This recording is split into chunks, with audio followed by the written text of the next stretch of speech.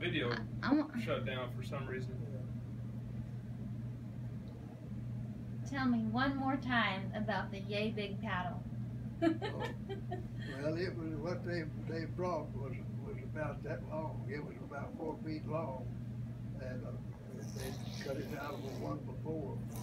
And so they had dressed it down and shellacked it and everything, and they had a bunch of them were having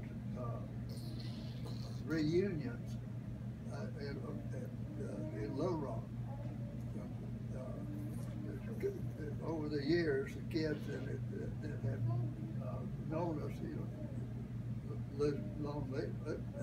known me, had gone to school there with me, and had probably been paddled. The boys had probably had felt that paddle before.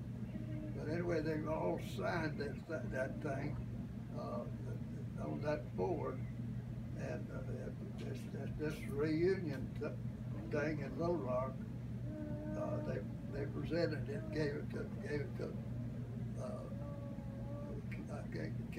Kathy and Linda went or not, but Kathy went some of those reunions, and she brought it to me.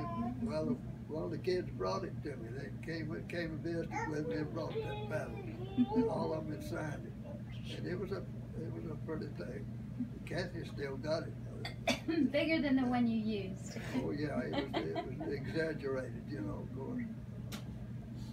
But that little fella lives in Hot Springs that brought the paddle, and he visited with me. And he's been back since. It's been a long time now, but